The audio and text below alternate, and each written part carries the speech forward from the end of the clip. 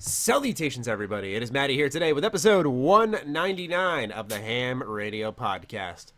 And it's me, Karak with ACG. As he cracks open a pop. What are we drinking today? What is that? The same shit, 99-cent fake. Oh, you can't see it. 99-cent fake Mountain Dew, Oh, dude. yeah. Diet Citrus Drop. Yeah, it's like generico as the name. But okay. What does it taste like? Does it taste like Mountain Dew? It tastes like Mountain Dew, yeah. Okay. Yeah, it's just, you know how, Coke, Pepsi kind of thing? It's Right. got a little bit of a tinge that's different, but it's just cheap. Yeah, because that's the thing with soda. You can always, that's like the one thing you can get like a budget version of, and it tastes pretty much identical. Yeah, you definitely can. And like Walmart's got a version, and then, well, at least in America. Yeah, you've got, and Kroger for Fred Meyer, at least here, Fred Meyer. I think it's called Piggly Wiggly in other places, but yeah. Yeah. I think that's the name of the stores in other places. But yeah, there's always a generic cola. Yeah, and you can go pretty low. You can go as low as Tab, which I'm telling you right now, tastes horrendous. Ugh. I mean, it is the worst stuff I've ever tasted, and I can deal with some pretty shitty fucking rip-off. That reminds me of when I was in Canada last year, around this time, actually more like February, but I was in there, and I remember one of my good friends, Nick, me and Ivan went out, and one of our good friends, Nick, was like, hey, when you come back, make sure you pick up some Cheez-Its for me. And so I remember we were at Walmart, and this is a whole experience unto its own. We've never been in Canada. I've never been in Canada, rather. Ivan and Nick had. But we asked the employee there, we're like, hey, do you guys have Cheez-Its? They're like, what? I'm like, Cheez-Its. Do you have Cheez-Its? They're like, what are Cheez-Its? I'm like, what? I said what back? I was like, what do you mean, what are Cheez-Its? Because I'm thinking, like, this is a global product. They're like, right. Do you mean Cheese Nips? I'm like, sure. Because I'm thinking it's just an international thing. Like, they changed the name. So we buy them. Tastes like shit. They're terrible. Cheese Nips are nasty. Yeah, not good. Not good. And the best part of it all was when I was standing in the middle of the aisle reading the box, and someone was pulling up with their cart. And I was clearly in their way, so I was going to say, excuse me, move around them. And they moved around me and went, oh, my God, I'm so sorry. When they saw you holding the cheese nips? They just moved around me, like a very Canadian stereotype type of thing. They're so polite. I love it. Yeah, so nasty. Maybe they were apologizing for you having those in your hand. They're like, I'm so sorry. Like, they were like, I'm so sorry if you get those, man. Yeah, they're nasty. I love Canada. The time I was just going to ask, you had a good time? I mean, Edmonton isn't the best in my opinion, but Canada in general, I kind of like the peace and quiet there, and I just associate it with good times because I was there for a hockey tournament last year, so it was, it's a good memory. Oh, right, that was the hockey tournament. Okay, gotcha. Yeah. Anyway, as for our standard intro stuff, as always, you can go ahead and flick a buck. Flick a buck. This time we have the intro because I got the audio mixing correct. You got it figured out. Yep, so we're all good. Anyway, if you do flick a buck, you support the show. You can join both of our Patreons, and on my dollar tier, if you want to go the cheapest option, you get early access to this show right here. On top of that, you get Discord access, so you can chat with some of the most amazing gamers in the world. And if you go a little bit higher, you can get access to like Patreon exclusive videos. For example, this week I am posting a video for my puppy, which I have just acquired, and let me tell you, that has been a fucking handful. Holy shit. Like, I have been... You mean just like not prepared for the amount of activity? No, I was prepared, and so thank God I was, but it's a lot, in the sense of you got to make sure like you're attending to him, walking him a lot, teaching him commands. And there's only so much he can learn because he's so young. He's 8 weeks old. And so, yeah, like between that and reviewing games, which I'm working on Days Gone right now, and another game that we can't speak of. But, yeah, 2 big reviews in progress. So it's like a lot at once, and plus I got to travel for Borderlands 3 at the end of the month. So a lot going on, a lot of good stuff, but a lot going on. What about you, brother? Yeah, unfortunately, same thing as you. Like, some games you can talk about, some games you can't. But, yeah, I've got a couple reviews in the bag, and then 1 or 2 that come next week. I will say the nice thing, regardless of the review of the game, looking at how they scheduled them, most, not all, but most had a fairly good early code, which was nice. And they're spaced out, I noticed. I don't know if this is on purpose, because we always bitch about PR making dumb mistakes, but I looked at their dates for when they come, and I'm like, if this isn't on purpose, maybe it's just luck, but they're pretty big games, and they're spaced pretty well, so that, like, they're not getting over... Yeah, which usually it's like, let's say Tuesday or whatever, and it's like all at the same exact hour, And who knows what hour that could be? 12 o'clock my time, 12 o'clock your time, 6 a.m., 8 a.m., 9 a.m., 11. But it was nice this week to see those. And then we had Spawn Wave on the International, which was fun to talk about. Talk about some tech, and then just really overall reviews. Some streaming on the side when I get a chance. It's just been knuckling down. Sam, I'm returning to streaming tonight. I mean, it'll already have happened for most folks listening afterwards, but yeah, I'm finally going back to streaming because I got a lot of my ducks in a row finally. It was just so much shit happening. And I feel good, ready to go. So I'm excited for that. Future is bright. And now let's get into what we consider, I suppose, a slower week. But the main headline here is a pretty big deal. We got PlayStation 5 details. So Sony's pretty much trying to cut ahead of Microsoft, and it did a soft launch, a soft announcement rather, of the PS5. The general rundown is that VR will be supported for the PS5, which probably explains why the first state of play focused on VR so much, because I imagine that's a part of the package Sony's going to try to push for PS5. Also, PS4 backwards compatibility. There's 8K gaming, which can stuff it. And on top of that, I saw ray tracing being a huge thing for a lot of folks. It's housed in the console will be an AMD chip that has a CPU based on the 3rd generation Ryzen. It'll have 8 cores of the 7 nanometer Zen 2 microchip. Although the console will support 8K, displaying at this resolution will be dependent on TVs catching up and also consumers. That's for damn sure. The graphics, meanwhile, will be driven by a custom version of Radeon's Navi-line. Sorry if I mispronounced that. This graphics chip will support ray tracing, something which is starting to become popular in movies and video games. Although it traditionally is thought of as a lighting technique, Cerny says that there are implications beyond creating realistic environments. And I think that was the most exciting aspect for folks, because it's designed for a lot of people have been saying, rather, that that can up the immersion more than anything. And we want to see a big graphical leap, because between the PS3 and end of the PS3 and 360 versus the PS4 and Xbox One, obviously there has been a step forward, but it wasn't as significant as, say, a PS2 to a PS3 or the original Xbox to the 360. So what do you feel about all this? You're our tech guy here on the show, so I'm sure you can go a little more in depth on some of the technology I listed. How are you feeling about the PS5? I saw a response article saying that pretty much Xbox will be more expensive this time around, but it'll be way more powerful. So how do you feel about all of that?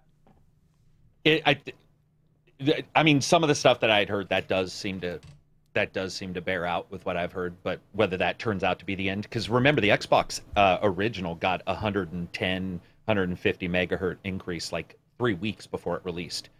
And that actually helped. So I think they're keeping it close to the vest kind of thing for a while. Right.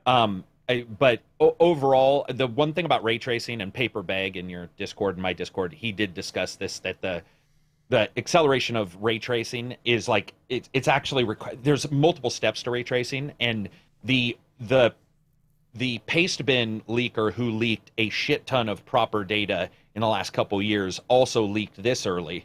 And one of the things it states in there is that the ray tracing is more like it also does it, not that we're concentrating on it, which would make sense, because like we can already do ray tracing on our old cards now. It's just really slow. So there'll be some acceleration of it. It's cool because ray tracing, like you were saying, isn't just about lighting. There are other things you can do with ray tracing, which I think is cool. Overall, this is what we want, though. The Jaguar CPUs are terrible in these current consoles. Right. So the ones, and we don't even know if it's a separate, so you have a CPU, GPU, or you have an APU, which is both. And that's what I think the big question is, because AMD's got Infinity Fabric, which is just a fancy name for a connector. But it's like, right now when they have a super high core chip, it's actually 2 chips with Infinity Fabric, which is supposed to be as fast as if they were 1. And so we don't know if they're 2 yet. So that'll be even more interesting, because if they are 2, it offers the possibility of maybe some upgradability later on with like new revisions. If they're 1, then you sort of have to look like if you go in and, if you fuck around too much in there, you get weird balance issues. Right. So that's all cool. PSVR being forward compatible is great. I think obviously they'll do a PSVR 2, because you can't increase the resolution on a PSVR. So the hardware you can't make a 720p TV be 4K. It doesn't work. Do you think what they'll do is kind of like we'll call it, for lack of better words, like a PSVR Pro rather than like a That's exactly it. Okay. Yeah. And that's why the Elite, we were talking about this in our podcast, the Elite controllers for the Xbox, they're going to work with the new Xbox. Of course, yeah. XXL or whatever the fuck it's called, because people spend so much money. Like an Elite remember, an Elite controller is almost the cost of a PSVR in your hand. Like, it's $200 for a PSVR, it's $150 for an Elite some places. So, yeah, technology-wise, I think it's pretty much what we expected. There'll be some improvements. They did sort of, I don't know if this is true. But I did ask a couple developers what they thought about, like, the storage solution that Sony was talking about. They sort of blew it out of proportion because they were like, Spider-Man can only swing this fast because of the current hardware, but that's actually not true because the current hardware loads the game into your RAM, not off of your hard drive on a lot of games. So the RAM is already running at incredibly fast speed. You're buffering into your RAM. So it's like, that's why you do have games that are light speed. You do have very fast, right? And they were showing a video of like Spider-Man and they were like, oh, he can only swing this fast because of this. Well, technically also it's artistic. Right. You wouldn't want Spider-Man to swing really fast. So it's sort of a bullshit. And I would call bullshit on Microsoft. Okay. Yeah, I would call bullshit on Microsoft, Nintendo, if anybody did that. It was more of that was sort of like one of those times when you're like blast processing. Yeah, so the direct quote, by the way, all this information I'm citing is coming from GameSpot. Cerny demonstrated the change an SSD introduces to gaming by comparing a load sequence from Insomniac Spider-Man on a standard PS4 Pro and a dev kit of the next-gen next-gen PS5, but they really haven't announced it's the PS5. Next-gen PlayStation. On the former, it was around 15 seconds, while on the latter, it was 0.8 seconds. This, Cerny added, has implications on how the world can be rendered too, which in turn impacts how quickly Spidey can move through the world. On the new hardware, the camera moves through the city much quicker, as the hardware is capable of keeping up with the rendering requirements.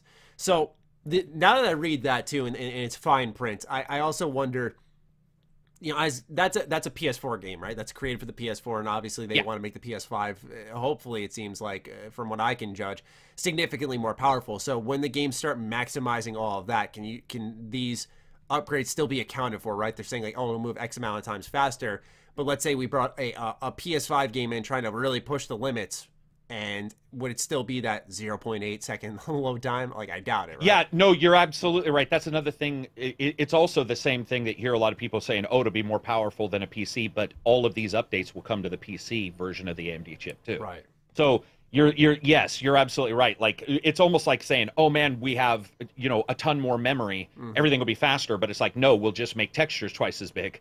So everything just takes, you know what I mean? So you get that. But yeah, you're absolutely right. That will happen too. We'll see improvements, and I like that writing that you just read a little better because it says implications, and that's absolutely correct. Yeah. That part it will have implications, just like I have M2 memory in my PC. That has implications. I boot instead of 32 seconds, I boot in like 2 seconds, right? Right. So you'll see that AMD already has this kind of thing available for purchase on their website. It's a caching software that allows you to cache whatever you use a lot onto your fastest drives. And that's pretty much what this will be. The real question, though, Matty, is going to be, will it be this fast for multiple games? The reason why is most likely it'll be like an SSD with a very fast cache, and that'll be where your game is, the game you're playing. But if you were to jump to another game, then you have to not only fill that new cache with data, but you have to also write you have to write it in there, plus you have to play it. And so that'll be interesting to see, like, for somebody like you or I, if I go from one game to another, will I see, like, how are they going to account for me jumping into the new game and wanting to play at full speed? Right. And that actually will be a thing. I mean, that is a thing. Like, it's already a thing with M2 memory, because I use M2 memory, and it's super fast. It's amazing. But it still gets bottlenecked. And then the CPU, I think a lot of this is also the CPU, dude, because the Jaguars are terrible. Most games are compressed, so it uncompresses, and that's CPU usage. So these CPUs are so much more powerful that the compression is like insanely fast. And then off a hard drive, to uncompress it takes longer. So now it'll be supposedly an SSD with a cache of some kind, which will be even faster. That's all awesome. And Xbox has already said they were doing it. Yeah. Yeah, it's a cool step. And it's what PC users, I think a PC user probably won't be like as stunned, but specific games, you bet Sony will do whatever they can to some way make, and so will Xbox if they have something like this. They'll do whatever they can to make it look like that's something never before done. Mm-hmm. It's sort of like a bull, like a bullfighter kind of thing, where it benefits both parties to try to catch up to PC as much as possible, just because they're both seemingly starting to share onto the PC, like especially Xbox's side of things. But especially PlayStation, we saw them lose a couple of exclusives, all Quantic Dream, and go straight to the Epic Store. And while that, I don't think that benefits PlayStation. I imagine they're tinkering with the idea of, and I think they have in the past, of being able to play a PlayStation game off the PC. There's a way, I think, to like mirror it, I want to say, or something along those lines. I can't remember exactly the details, but I could have sworn I heard PlayStation was tinkering with that too. So if there's like another giant gap between them, like there was when we started the PS4 and Xbox One, I think that could present its own set of problems. So based off your knowledge, would you say they've closed the gap a little bit at this point? Okay. Yeah, a lot. Yeah, because storage is a big deal. Right. But also you have to look at the cost. They can't make it too big, otherwise the cost of the console, you have to offset that. I think Microsoft is in a much better position to subsidize by just using Game Pass's funds to pay off. So like if I sell you an Xbox, I can say I'll take $100 loss because Game Pass is paying a shit ton of money. And then if you succeed by selling a ton, you actually make money anyway. If you don't succeed, you've paid it off with Game Pass. I think Sony's in a little bit of a different position. They also don't want to be left behind. So I think they're both going to be really close. And all it's going to do is, bring them closer to PC, which then makes it easier for a dev. Because a dev looks at a PS5 and an Xbox and goes, okay, they still are going to make Xbox One versions. Microsoft has made that clear. But that'll be your low setting. And then you'll have like your medium setting might be your Xbox X, and then your ultra would be the PS5 and the Xbox whatever next, which is cool. What confused me was when I was reading it, it seemed like they really hyped up the 8K gaming, and I looked at some monitors and they were like $4,000-$5,000, like insanely expensive. Now, like you said, they are clearly keeping it close to the chest. But what would stop them from mentioning? We'll say current PS4 games could now run at 60 FPS consistently on our new system.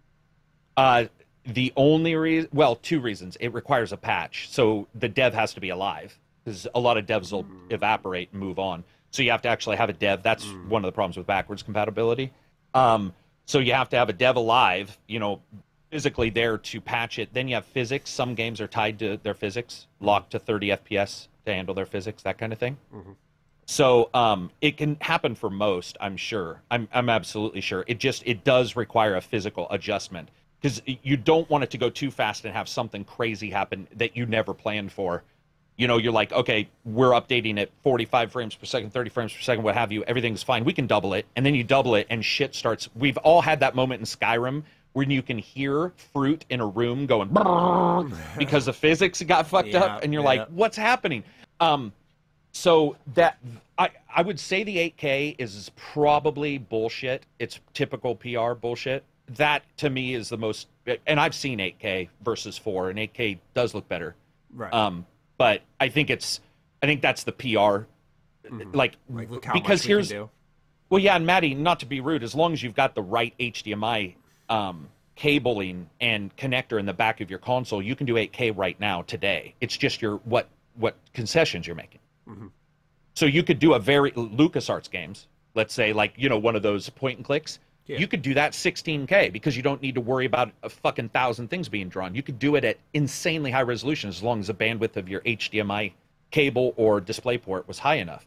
So that's the thing people don't understand about resolution is you can say whatever you want, but frame rate and then action on the screen are what really dictate what you can do with the resolution. So I think they'll checkerboard too, which is what they do now to hit 4.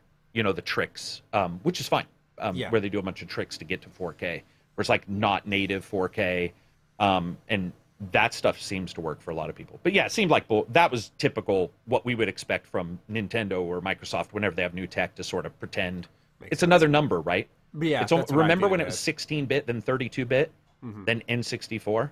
It's sort of like that. It's just like we're going to double a bunch of shit. Yeah, gotcha. The other aspect is obviously the games. You know, we see that PS4 is doing, or PS5 is doing PS4 backwards compatibility, and it stops right there. Outside of PSVR support, which is, I guess, a sense of backwards compatibility in its own right. Sure. But it seems like Xbox has the edge there, right? Because that goes all the way back to the original that might speak to a lot more consumers. You know, when they see 8K, especially, like I said, you know, they look at, and that's not to dumb down all the other cool stuff that Sony announced, but when they see 8K, they're probably like, what does that matter to me? Versus, oh, look at how far back I can go. I can not only access, let's say you just buy the console day and date. Right, like the Microsoft Xbox, like you said, XXL comes out, okay? Right? And you're picking it up. You don't have money for a game, but let's say you A, have Game Pass, B, you got a 360 game on the shelf, C, you got an Xbox One game on the shelf. You got games day one. How cool would that be? Especially if a lot of those Xbox One I have exclusives, a feeling that's how Microsoft will sell. Right, especially if the Xbox One exclusives have like huge updates. Price, right? I mean, that's a big deal. Like, if I honestly do believe, Matty, that that both of them will have weird deals. That's the one big thing I think will happen. Is like, I don't know if it'll be Microsoft or Sony, but I have a feeling we're going to see something odd, like Microsoft saying, you know, $2.99 with a 2-year subscription of Game Pass or something. Because remember, they're trying to push that. Sony's trying to push something slightly different. Nintendo's trying to do their thing. Right. And so that would be really interesting to see if, you know, we don't know how Microsoft is doing. I mean, they're doing well financially for sure, insanely well with Game Pass, but we don't know if that matters enough to where they'll be like, we want to just get consoles in the door, so we're going to subsidize that and give you it for cheaper, or if they'll make you, you know, sign on the dotted line for a 1 year. But I mean, even look at State of Decay. Did you see the numbers? Insane. It just went up another million. Yep. It went up another million. That makes me happy. I like that game. No, so do I, but god damn. It's like a lot 6 more. It's at 6 million. Yeah. It's a number that if you or I were sitting together and we were like, what do you think they're at? I would say they would be happy at 1.5 million. Yeah, like I'd be like, they'd be ecstatic. I would have guessed $1 million. Yep. Yeah. And you just look at it going like, the fuck is happening? And Sea of Thieves, the only game I was rightfully corrected on this that has not been saved by Game Pass is Crackdown 3. Really? Strangely enough. That's odd. So isn't that odd? That's odd, but maybe it's a good message to Microsoft that people aren't just going to not all games can be right.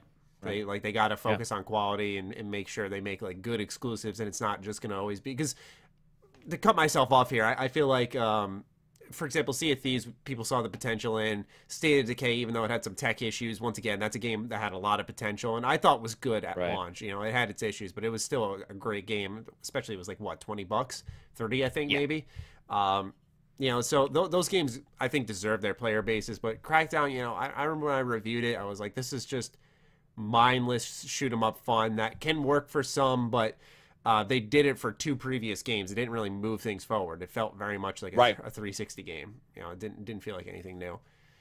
But I'm most worried about the price points. That's where I sit on it all. Me too. Because I feel like there's always that one outlier who overprices it, despite what they show. Well, there's the confident Sony is depressing because we've seen them tell us to get a second job. And the confident Xbox has been depressing because they put Kinect in, even though Kinect made sense business-wise because of the sale, how many it sold. But that's the thing I worry about too, dude, is like, that's why I'm thinking that they'll try to bundle it.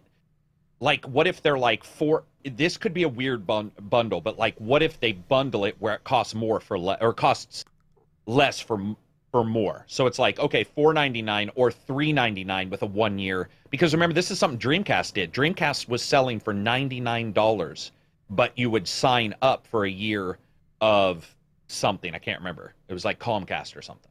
Oh God. So like that kind of stuff. Yeah, I can't remember. That kind of stuff is not unheard of, and it would make sense, especially to get it in the door, right? Because you get once you get it in the door, that's what matters. Is almost no game company sold a shit ton at the starting and then petered out.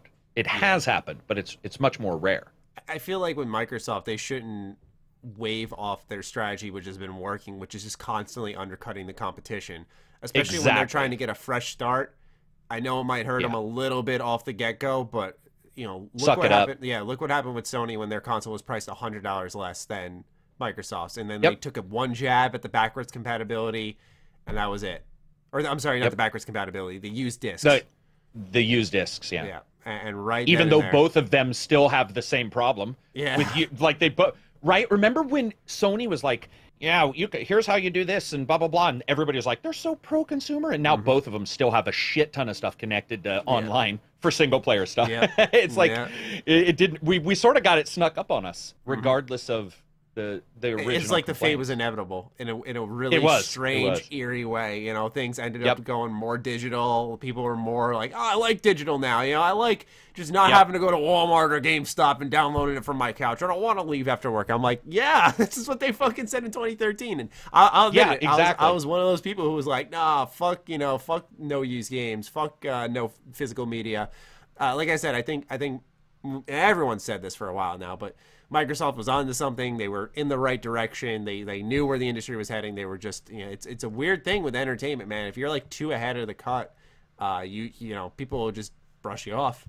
Yeah, they'll just brush you off or think that I mean, look at how many even tech industry giants where people look at them and be like, your idea is dumb. Yeah. And then like the next year, you're all, well, we're there already. Like that's exactly where we are. It just requires one person to stand out front and be the unfortunate target. Like it's all time. Yeah. Like even with YouTube, like it's a completely different example, but you can post a review day and date when the embargo lifts, or you can post it like a day after, and your timing might be better, and your video might do better because everyone's inbox has got flooded with reviews, and then everyone's now seeing and then yours pops off at the end. Yeah. It just happened to me with World War Z. I had to re-upload it, as you know.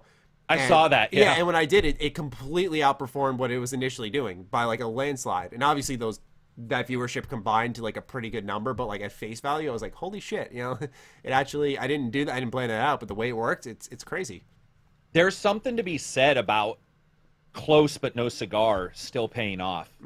And there really is, like, so if everything hits at 6 a.m. or whatever, there is something to be said about being that person that 8 hours later hits and people are looking for a second opinion. Or like you said, their inbox, they've hit the bell on 10 websites and they only watch one or two, and everybody shows up for that other one.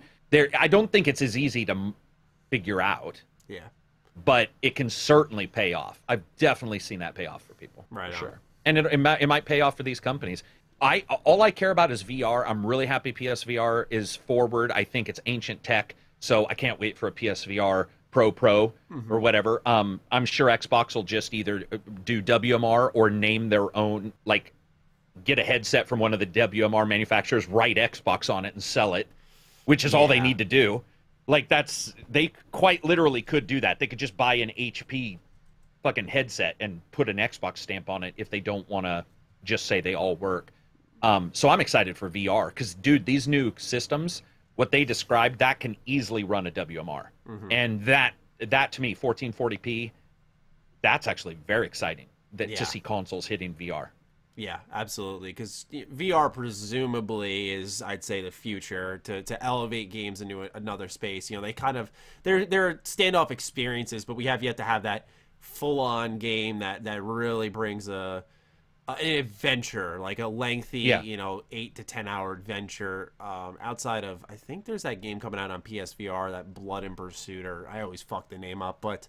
Well, and then there's like Bethesda doing a good job Skyrim with their current VR. Titles. Yeah, but like I just wonder if their next one. Oh, the new one. There's a new one. No. Well, there's the Steam VR or whatever it is, which apparently Steam's been developing 3 VR games for like multiple years. Gotcha. And also, I would like to see. When I said new, I meant like new games that aren't re-releases of old ones getting VR support and really being like an adventure designed for VR, around VR, that is like a full-on product, not a 2-hour experience or a Well, I have a question for you then.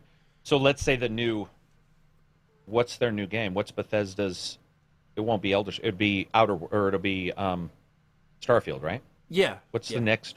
So, would you be acceptable? Would you rather have a completely different game, or would you just be totally fine if Starfield was also VR?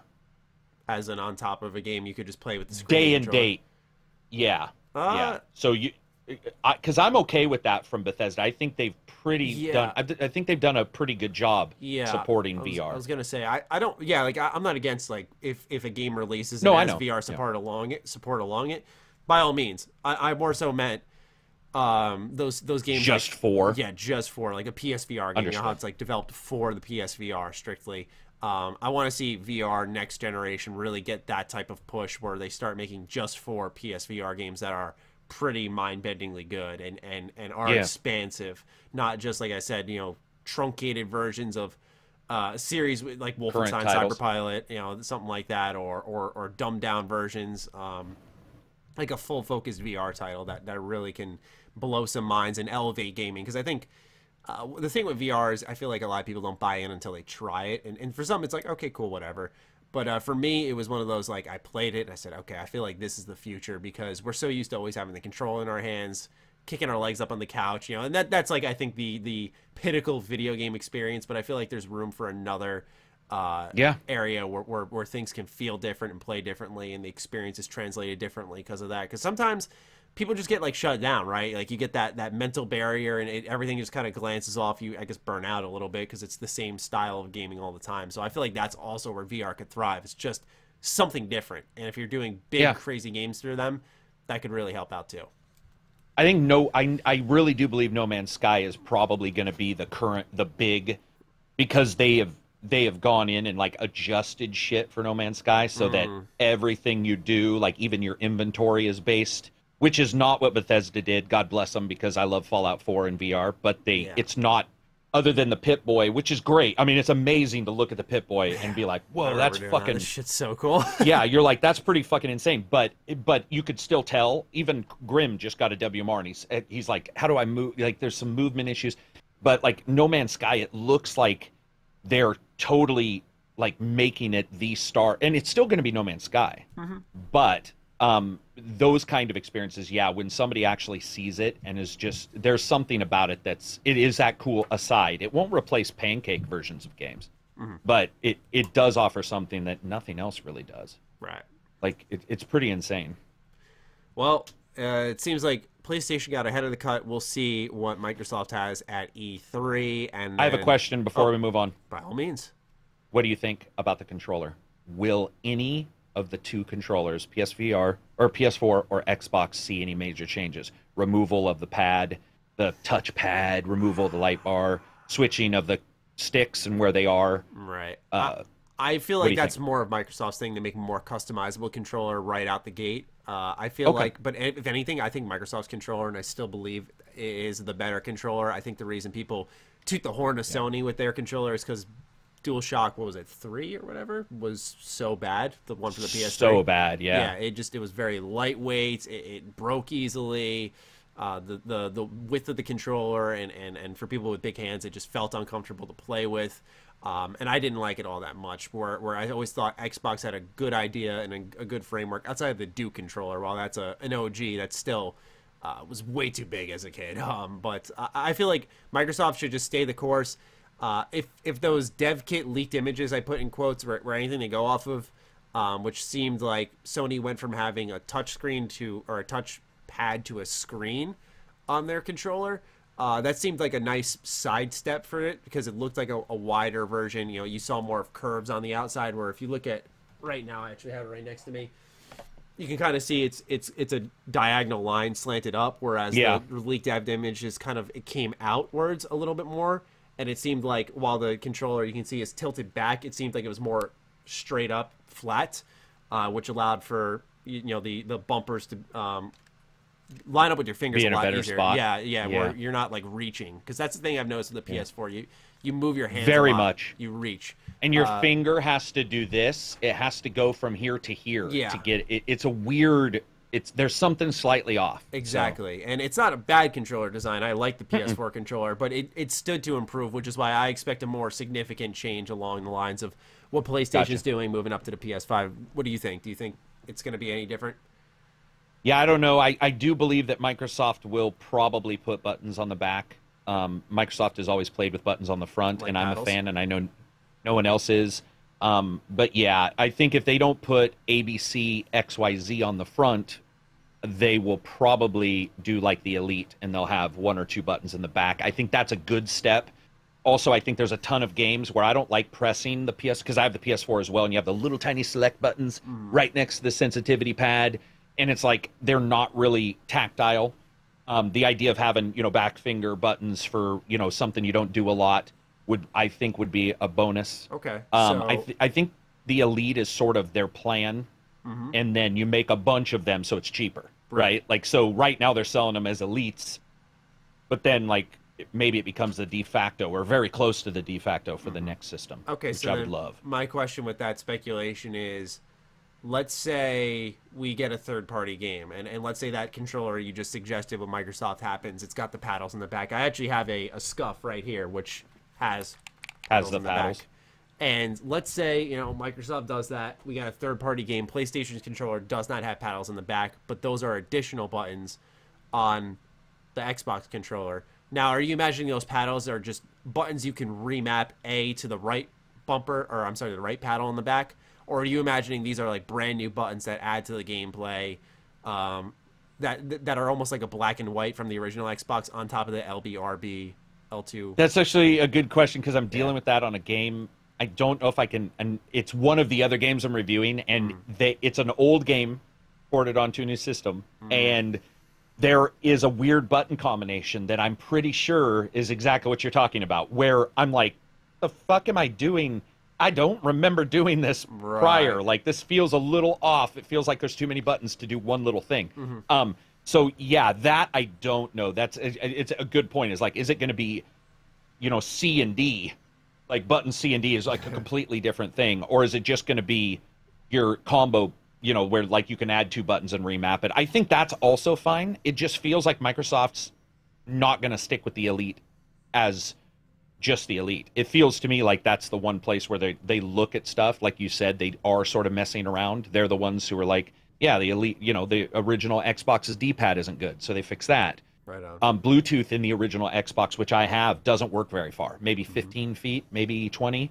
And the new Bluetooth they put in the Gen 2s are much better. Yeah, that's a good point, man, because then you also have backwards compatibility to worry about. Like, if you get a new game and it also works on your original Xbox, can you add a C button? But the thing is, they do have to move forward too. Right. At some point, you're trapped in history. Yeah, it's a good question. I didn't think about that. I guess remapping is probably the best bet, but then it's a little less function. I was hoping for more functionality, but right, additional buttons for things to happen, to put it simply. But yeah, because they're doing mouse and keyboard too. Like Xbox allows mouse and keyboard, so maybe they it don't would be a good option for remapping, but also we'll say with console MMOs, which are starting to trend maybe upwards, and especially in the next generation, you could have additional hotkeys through those buttons that you could attach. Or radial, where you hold it and now your A, B, and X, Y do different things. Right. I don't know what the term is. Modifier key. Yeah, that's true. That's going to be, dude, in a weird way, that's almost more interesting to me than all the hardware and stuff, is like the input, because Microsoft with mouse and keyboard has already shown that they're pretty cool with that. And it's like, what else can we see? Which would be very fun. Very fun. Time will tell. But now we move on to news that I know you're really pumped about, and a lot of people were. I've never even heard of this game, so how dare you? Yeah, a new re-release, I guess we could call it. 13? Is that what it's called? Yeah. Okay. Yeah. 13 is coming back. PS2 game. Cell-shaded FPS. Karak in a world with Borderlands 3 coming out. Why do I care about another cell-shaded FPS? Let me know. So it was one of the first games that I noticed where they used the graphics to actually inform the gamer versus just being cool graphics. So it was a comic book style game, but if you bought the skill to hear enemies farther away, you actually saw the word thump when a person walked, written like a comic book in the game world. So you could see them walking towards you by reading a comic almost. It'd be like thump, thump, thump as they walked. And I thought that was really, Yeah, it was next level at the time. Like, I'm sure somebody's done it since, but at that time, it was like you were living in a comic book, and it told the story via you would do a mission, and then David Duchovny, who was doing the voiceover, would there would be a comic book, and it would flip, and there would be action in the cells, and 13's been made into 3 TV shows, 1 movie, but basically it's about somebody who is framed for killing the president, or may have you as you're playing. It depends on which of the versions you're watching. And the political conspiracy behind it, and why he's number 13, and what the other numbers are. So it's a little like Hitman in that way, where Hitman's Agent 47. But to me, it depends, because they showed the graphics, and that didn't look it didn't look cell shaded. It looked like it was going to go with a neon look, which would also be fine.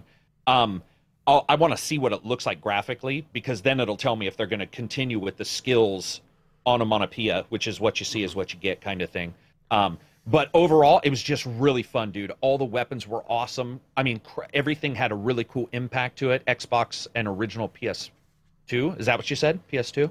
Yeah, I thought it was just a PS2 game. I don't no, know. It's on Xbox too. Oh, yeah. Wow. Okay, Yeah. so you don't think this is going to be exclusive to the PlayStation? I saw the announcement come through PlayStation. Exactly. And so I don't know, but I know the original is Xbox, but it's not any, I don't see any reason why PlayStation wouldn't have an exclusive. It's just one of those things where maybe a company, approached them and they were like, yeah, we'll support you. So, I mean, whatever it's on, I'll be playing it, because dude, I don't know if it's a remaster or remake. I don't know if it's like a sequel, or if David Duchovny will return for the voice, because David Duchovny isn't the best voice actor in the world, but it was cool at the time because we hadn't seen a lot of voice actors and real actors show up. I don't know if you've done this, but you'll play a game like Punisher, which I love, but Thomas Jane didn't do the voice. So I was just like, this is not the person that I want to hear. So that'll be interesting to see who they redo it. Yeah, are they going to use David Duchovny, or are they going to use somebody else? Dude, it's so fun. It is just fucking a fun game. Is it? It reminds me of World War Z. Is there extra abilities? Maybe there's some RPG elements. Yeah. Okay. Some skill yeah, elements, I'm just trying to get a feel if it's just because I know, like we said, it's a PS2 Xbox game, so I'm trying to feel out the scope of the gameplay. Yeah, I mean, the only what was the Time Splitters? Time Splitters. It's like there was some elements of that sort of. It sounds neat. Reminds it sounds like, me of. From what I've gathered and from what you've told me, it sounds kind of like a hidden gem that combines elements from other games. Yes. Try to make its own, and actually succeeded on creating its own identity, unlike a lot of others. Okay. It sounds. Yeah, I was surprised because I got the trailer and I went to comment on it, and I thought I was going to be the only one, and that was a very popular trailer. I saw your comment. Yeah. Oh, did you see my comment? I did. You were like number one. What? Yeah, I was just like, what the fuck? And because out of the blue, Jesus, if you had told me. Urban Chaos is another Xbox and PS2 game. That one would surprise me, and I would say 13, because we talk about 13 in the Discord about once a month.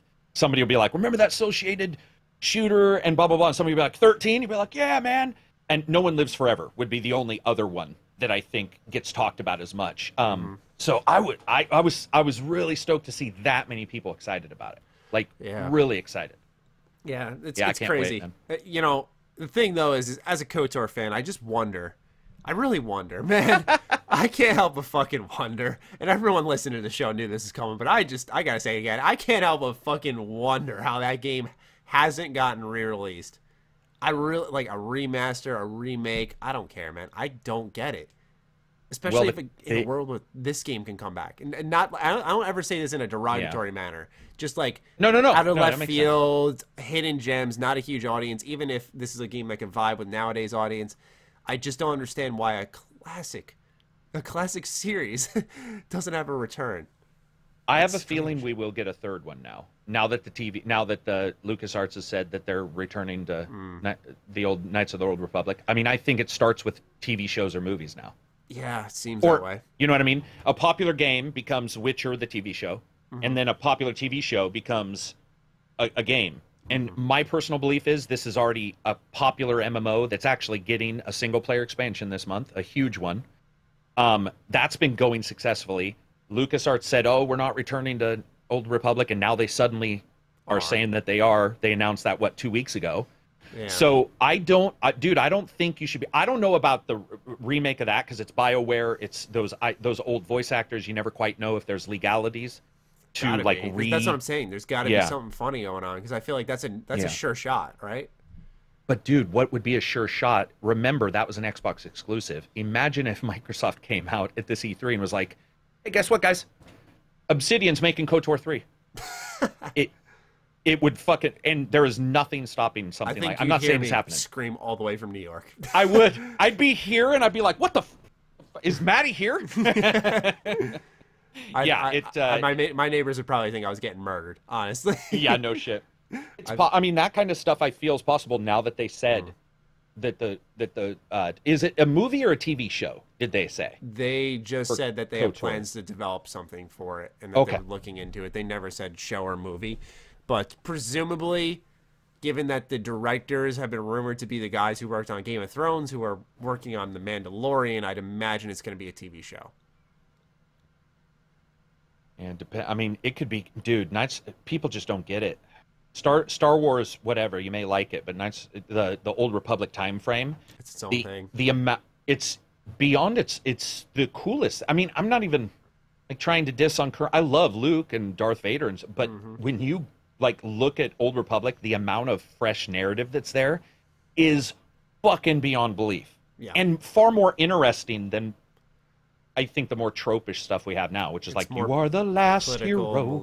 Medieval, it's... Yeah. I think a lot of people who aren't into Star Wars now, or who are going to get introduced to Star Wars, even like adults who grew up through, when Star Wars first became a thing, I think the Old Republic is that thing that could reignite a lot of their love or spark a love for Star Wars, because it's just so...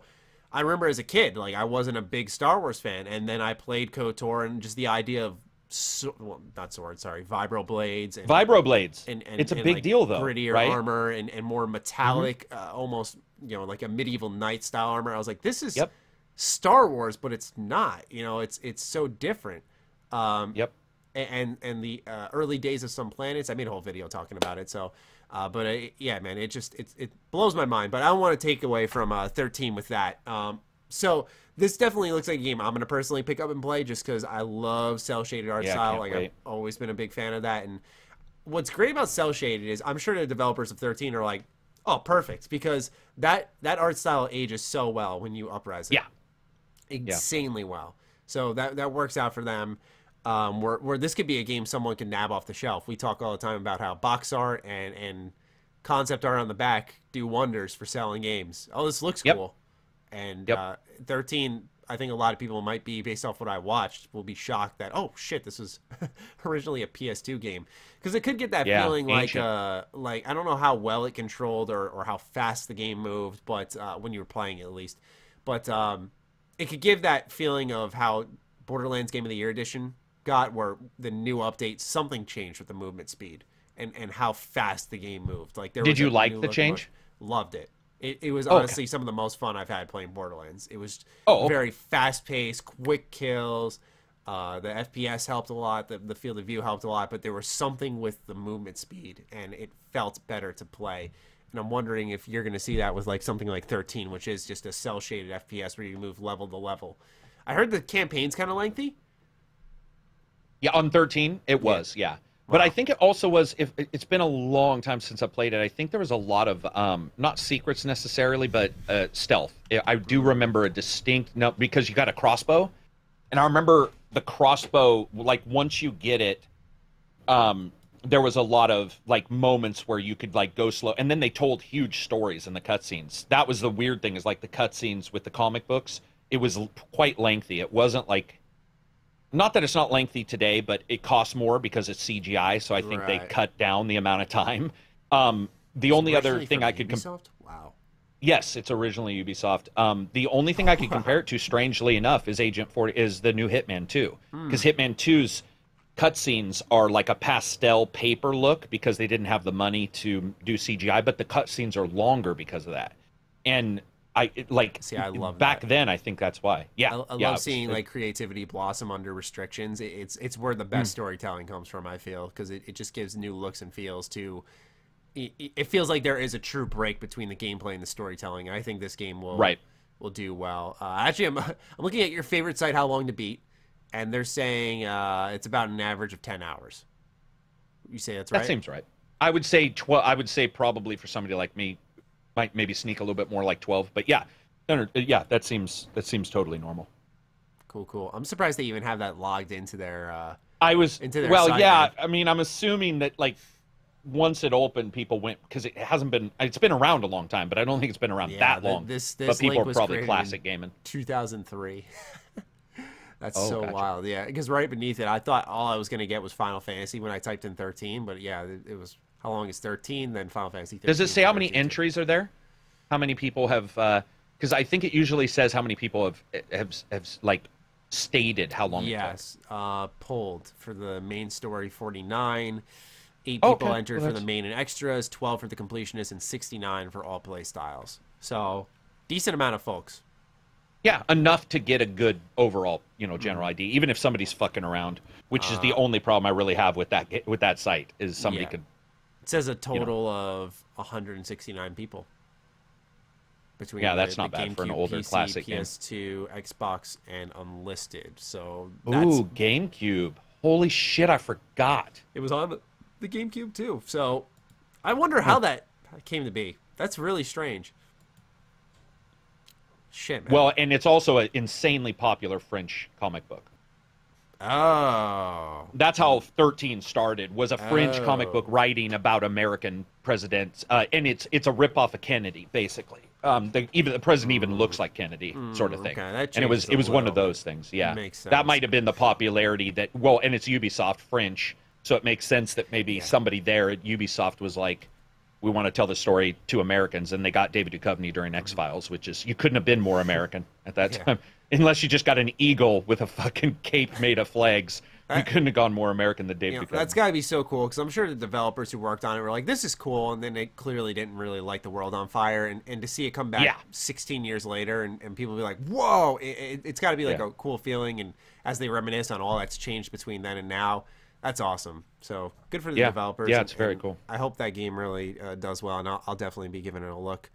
But now we move into the Switch realm. So we're going to start off with Super Smash Bros. Got new DLC. Nintendo announced that Joker was dropping on, I think it was April 17th now. 17th, yeah. It was announced the day before, it was coming out the following day. Alongside that, it came with a new stage, 11 new tracks, a video editor on top of a stage editor. Just a substantial amount of content for a patch. You do have to pay, I should say, for Joker, but I mean, I was playing as him. I've been playing as him a lot. He plays extremely well. He's fun. When you go and call in your persona, which is a lot easier than you think it would be, because the way the video promoted it, they're like, yeah, you got to do down B, and when you get hit with damage is when the bar will fill up a little bit quicker, but it also fills up faster if you're behind on stocks or damage. So it kind of balances him out, but he does a fuck ton of damage when he calls in his persona. It's wild. He just feels fast and fluid. But more than anything, it is a huge amount of exposure to a franchise that has been growing in popularity over the years. And now, in just a short few days, come next week, we'll be talking about it. They're going to be making a lot of Persona-related announcements, presumably Persona 5 on Switch, as well as Persona 5 Royal, which is going, or the Royal, I think it's called, which is going to, based off rumors and leaks, is going to include, I think they said, a new protagonist, new scenarios, much longer epilogue, and so on, which is really exciting, because those were, at least the longer epilogue is something that I thought Persona 5 originally needed. But have you had a chance to hop into Smash and try out the new DLC, if at all? Not the new DLC. Okay, cool. Nope. I finally only got to play Smash like last month. Wow. The first time ever. I think it's such got my fucking butt kicked. Yeah. Kicked. I think I won. Dude. I think I won 2 matches out of like 12. Well, I mean, there were a bunch of people playing, but yeah. It really is, because it looks so, because of the character roster, it looks so pick up and play. Like, oh, man. And if somebody knows what they're doing, it's not even like Virtual Fighter, where I feel like, or a fighting game, where I feel like I can sort of, there's a lot of shit that goes on a small screen, and you're just like, what the fuck? Shit's going insane. Yeah. And there's a lot of mechanics that, like, I think, are more complex than you would think if you looked at it. Yeah, because I always imagined Smash as being like a simple brawler, so to speak. But when I started playing it, I think I got like 180 hours in it now. And when I really started like diving, wait, in this one? yeah, yeah, The man, fuck? I fucking That's love a that lot. game. I'm genuinely considering putting it on my 2019 Game of the Year list because we got it so late, and my Game of the Year list was already complete because I was on vacation at the time. So I was like, you know what? I'm just about to throw this on the 2019 list because this is definitely one of the best games I played. Like, it's so much fun, especially because that expansive roster, spirit mode's great. They added new spirits, by the way, in this update. If you get Joker, they added like the entire Persona 5 roster in as spirits that you can acquire, which is pretty neat. But what I really wanted to personally start off the discussion with this Smash DLC is I feel as if fighting game DLC has always been lacking, and this is the first time I feel like a developer has got it. You know, a stage editor, a video editor. I'm not going to hype that up because I don't think the video editor is a huge deal, but still, a stage editor, that, and then a new character, new stage in general, and tons of new music. It gives such a great feel to the game. Why aren't other developers like we've seen in Injustice 2? They just bring a character and that's it. But like the stages that you fight on, why is that never a focal point to bring new content for that, new music? You know, I know it requires more effort, but I feel like the fighters that we generally talk about on the show, NetherRealm fighters, Smash Brothers, Tekken, Dragon Ball fighters, which only brought in one stage in its 2-year life, you know, I feel like they need to catch up with the times a little bit. Would you agree? Yeah, I think the lack of stage DLC is the most infuriating part of fighters right now. Mm-hmm. Because that's where you're. I mean, yes, you got a new character, but you're also wanting to look at new stuff. And there are so few games that actually are like, here's a new, and rarely new music. That's like even rarer than new stages. I think. I mean, unless I'm missing it, which is possible. You might have a theme for like Hellboy and Injustice. I don't remember, but. Long story short, like I would love more stages, and especially 2D, like a NetherRealms game. I'm not saying it takes less, but well, in a way, than a 3D stage with like knockouts, it might take less. And I'm really surprised. Dead or Alive 6, I think I was told that they are doing at least one stage, and I think Dead or Alive in the past has done like 1 or 2. Have you seen the price of their DLC though? No, but their game also did the free version too. They released, and then 2 weeks later, their pricing went everywhere. And I honestly haven't gone back. I really like that fighter. I haven't played it in a little bit, but I remember seeing a video. Dead or Alive 6? Yeah, I really enjoyed that. It's not bad. Mm-hmm. It's a great fighter. It's fun. Yeah, I saw it getting like 6s and 7s, and I think it's because people played the story and took it very seriously. And I said right off the bat before this game even came out, anyone who touches that game should not touch the story just because it's not what the game's about, but it's about just use it to learn. Yeah, and it has a very thorough tutorial. I mean, that's a great fighter. Very thorough. But it's DLC. That's just like I think all of its content combined price is over $1,000. Like for Dead or Alive 6. Yeah, like insanely high. What are they selling? Skins. Like... I think here. Let's take a peek real quick. I know skins are a definite. Dead or Alive 6, sorry, DLC. I'd also like in the meantime to correct myself. I meant to mention that Dragon Ball FighterZ does include tracks with the new characters. They both include their own individual themes. It's cool. It's a big deal to me. So the Dead or Alive season pass is $93.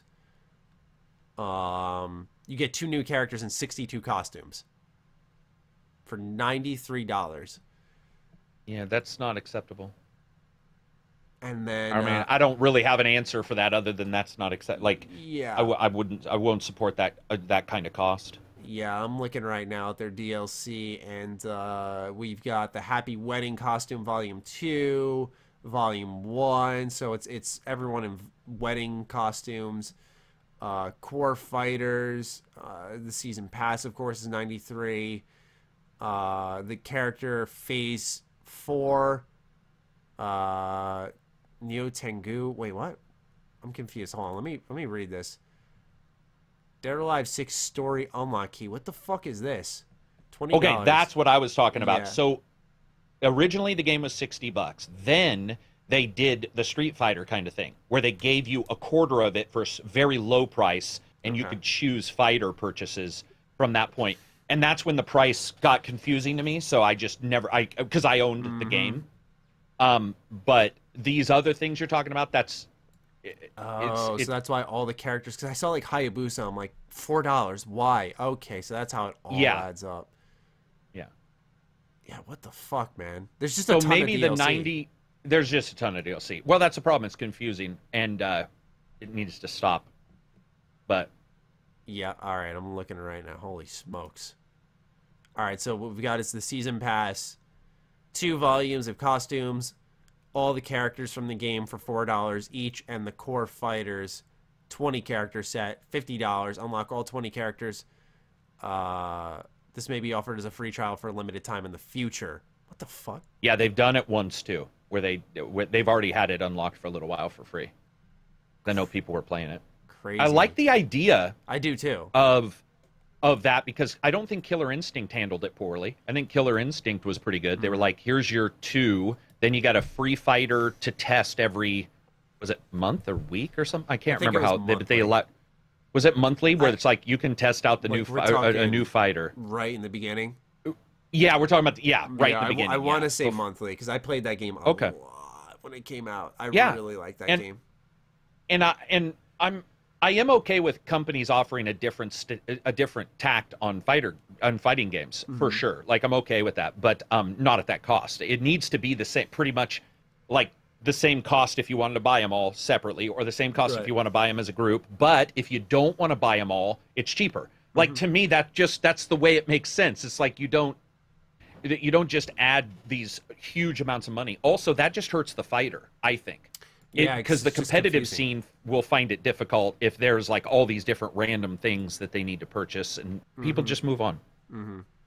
Yeah, man. It's like I said, I think it's kind of perplexing when you look at it too. Like you just heard me live looking at it, going, "What?" Like because I had no idea what I was looking at originally. It's just, and I only know because somebody in my Discord likes it. I will say though, all intents and purposes, probably the best sidestep in a fighter. Oh yeah. Since the original sidestep was created, that sidestep works for the first time in fucking years. Yep. In a 3D fighter. And when I fought online a lot, it fucking throws people off because it works. You know why? Because I don't think anybody... Dude, it's never worked. But I mean, Virtual Fighter 3 or 4 started using it, and I remember that was the only one that worked. And then years of them trying it, and always felt sticky. You'd be like, no, fucker, I double tap down. Like, go in or go out. Try to double tap down, but you'd say you'll like crouch. You'll crouch and you'll get your ass kicked. And that game was the first. I don't know what it was. I would love to know if it's the input time. But when I got it, it was for an impressions code thing, and I was like, okay, I'll check it out. And the first thing I checked was that, and I was like, are you shitting me? I can. Fuck, this changes because that's the best part about a 3D fighter to me is if you can sidestep, it changes. How the kicks come in, like well, it's like Sekiro. It's like, where does the blade come in? And if you duck to the opposite side, it won't hit you. And I love that kind of shit. Absolutely. So it's got some good elements. It's got some good elements for sure. I agree. So, yeah, fighting DLC is all over the place, it seems. It really does. But I think Smash is leading the pack, if I'm honest. Hopefully, a lot of companies. Well, it's got a mission editor, didn't you say? Or a level editor, right? A level editor, yeah. So it's already past anything. I mean, it's wild though, because I was just saying like 2 weeks ago, I said, man, imagine if this game had a stage editor, and then they added it. Holy shit. I mean, that's just forever, really. I mean, it's like, okay, especially well, now we can. I imagine they'll add the ability to share them. Popular stages available for download. Wait. Okay, I'm sorry. I thought you already could. So you're saying right now I can make a stage of mine, but I can't give it to you with a code of some kind? I don't believe so. I think I know you can save them, but I believe you can get your friends in a lobby together and fight on them. Okay. So they can at least see it. Yeah. Okay. So it's not just yours, but yeah, still, I'd love for them to do kind of what Doom Snap Map did, upload it. Yep. Be able to play other people's. Even if it's a code where it's like you can ship somebody the code and say seed, you know how it used to be, where it's like, here's the seed and it's like 8 digits and that makes your level. I would love for that. Well, that's very cool. Because I already saw someone create like their own mode where what happens is they have like a pinwheel that's spinning. I saw that too. Yeah, that's the one I'm talking about. Yeah, there's like 10 people. I'm like, I want to play that. The walls are doing this and like they're bounce. Yeah, that shit looked insane, man. Yeah, that's awesome. Yeah, exactly. When I cool. saw that, I thought, man, I want to fucking play that, but I can't have access to it. So, that's too bad because that's what I was gonna download. That's actually the one I saw. I saw the video and I was like, "This is fucking. That's crazy." Like even if it's not good, it would still be cool that you could do it. Can you download Smash Ultimate Stage? Let's see. Maybe they're worried somebody will draw a dick on a level or something. Oh, dude, there's already a ton of dicks. Like, the first two things that just came up are Smash Brothers Ultimate Stage Builder is a blessing and a curse, and Smash Bros. Ultimate Stage Builder unleashes the internet's wild creativity. You gotta accept it, man. You create a you allow me to build something even with Legos, there's gonna be a dick on somebody with dude, seconds. The first thing I said to my friends, I was like, I'm definitely building the dick stage. Just like two balls and just a dick going two down balls into the penis. That erupts occasionally or something like that. Yeah, someone that had one that was shooting lava out. Like, just people are making dicks nutting all over the place. I'm like, what the fuck? There we go. Let's see here if the stage builder is available to download shit. Stage Builder has a function that prevents you from drawing certain shapes. Those shapes include penises. Someone on Smash Brothers development team was paid to code and create penis detection software. Okay, so wow, that's crazy. They're trying to thwart us. Now I want to try it. Now I want to beat their penis detection software. I mean, they clearly failed because I saw a ton of dicks. It's like when you build them too big, the software is just like, this can't be a dick. It's got to be an airplane. Oh my god, some of this shit that oh man, these are hilarious. All right, so the article does say here this isn't the first time Nintendo's introduced a stage builder function in its game. Super Mario Maker, for example, lets you share your stages online, so the company has a basic idea of what to expect. Okay. I don't know if that means you can share them online for download. Someone will have to let us know in the comments. Or I bet you would be seeing that if you typed it in. It would be a thing. I feel like I would have. So that's that, though. And now we stay on the Switch, but we move over to a different game. This time, it is one that Karak would like to talk about, and that is Dragon's Dogma. Yeah, dude, like... Yeah, it's crazy to be that wrong on it. Well, okay, so the system still has the issues I had with it originally, but like a lot of them have been fixed, and a lot of the games that have come out have been awesome. It's the Dark Arisen, right? This is Dark Arisen, yeah. Okay. And while I can't like explain anything about it because of the embargo, it's crazy to. So L.A. Noire is sort of what started me back on the Switch, because I was sitting there playing it, and I was like, I'm playing L.A. Noire on the Switch, like that's pretty fucking crazy, and it works really well. Like, it was, there's some frame rate hits. Gotcha. And it's just been crazy. I got the new battery thing I was telling you about, so I can play it longer, which it totally changed my world, because that was another thing. Whenever something gets low battery, I get nervous. So, like, if something is 20%, that already bothers me. Even though it's not at 0, I'm like, oh, fuck, it's 20%. And that was stopping me from playing it for as long. Yeah. But it's crazy to see Capcom do this, because I personally believe it might also be a test for a Dragon's Dogma 2, because this is something that internally I know the various teams have wanted to do. Dragon's Dogma Online came out only in Japan for reasons I would never be able to explain. Very strange. And it's just like, we start to see these games coming. They're starting to run well. I do believe, one thing I've been asking around and I haven't got an answer is, are the devs for Switch sharing their data about optimization? Because Doom, I think it was Doom, or Wolfenstein, no, it was Wolfenstein, it released and it had some really bad textures. And they patched it and they optimized it. The FPS went up, they got everything fixed. And I'm wondering if something got fixed in the background, because I swear to God, a lot of Switch games are running better than they were before. And to me, that's cool, because that means, there's more of a chance of some of these games that I would never have thought would be on the go, if I want them on the go, can be on the go on the Switch. And then, of course, on the Switch too, look even better or what have you. But it's fucking crazy, dude. It's like, it's so weird to be playing Dark Arisen on the Switch. It's the weirdest feeling, because I just never thought that would occur, especially because the Xbox One and PS4 didn't handle it well. I don't know if you played those versions. Yeah, I played the 360 version. Yeah, the 360 version handled it better, actually, than the Xbox One and PS4. They were a little janky on FPS. And well, maybe not more janky, but you expect them to do better. If that Gotcha. makes sense, because they're more powerful. But yeah, it's awesome. I'm just really excited to finally see these kind of games on the Switch, and I mean, it's it seems like once a month there's some game where I'm all, wait, what? That's coming out on the Switch? It's like, wild. It's like this never-ending euphoria. yeah, it's very cool. It's cool to support a portable for me. For the first time. I found an article because I could have sworn I saw something, and I was right that the director of Devil May Cry 5, who did work on Dragon's Dogma, said in reflection of his past 25 years on Capcom, admitted that prior to taking on the role of director for DMC5, he lobbied executives to either allow him to work on a new DMC or create Dragon's Dogma 2. Naturally, the feeling was that a return to DMC would be something of a better choice right now, but returning to Dragon's Dogma is something Itsuno would love to take on at some point. So, I never take the would love to super seriously because we're human. Right. I would love, I talk about every fucking show shit I'd love to do. But still, I think those were two options that were presented to Capcom. They were this close to having it happen. I imagine if he's still talking about how he'd love to, it hasn't happened yet, but he said the reason he'd love to go back is because he thought that Dragon's Dogma was the biggest challenge he's experienced in his career that spans a quarter of a century. This info comes from GameRant.com. But yeah, so I wouldn't say that Dragon's Dogma 2 is out of the realm of possibility by any stretch. And DMC5 did well. Mm-hmm. So exactly. maybe that'll help it even more, right? Exactly. Yeah, it did. God, so good.